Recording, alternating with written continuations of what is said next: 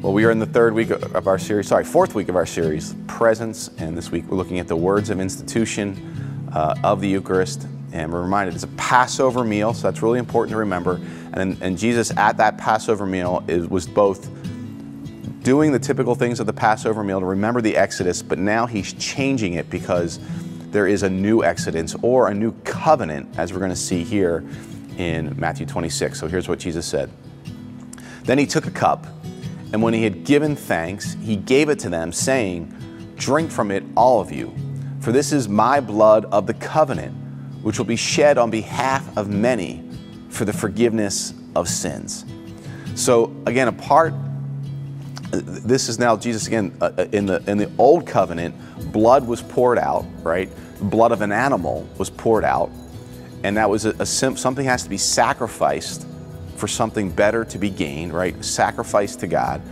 Now Jesus is saying to take the cup and drink the wine, that is now his blood, and the blood of this new covenant.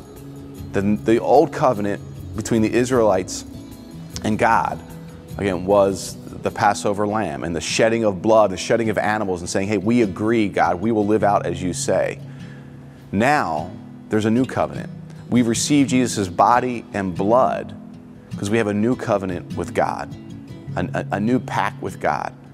And Jesus is the sacrifice that makes that covenant real. And then he says this, what's the covenant for? For the forgiveness of our sins. That by receiving Jesus' body and blood, that we recognize that's done on our behalf for the forgiveness of our sins. Whenever we receive the Eucharist, we're remembering Jesus died on behalf of us. We are part of the many. So let's thank God for that. Heavenly Father, we thank you for the memorial we get to receive when we receive the Eucharist, and that your Son died for us.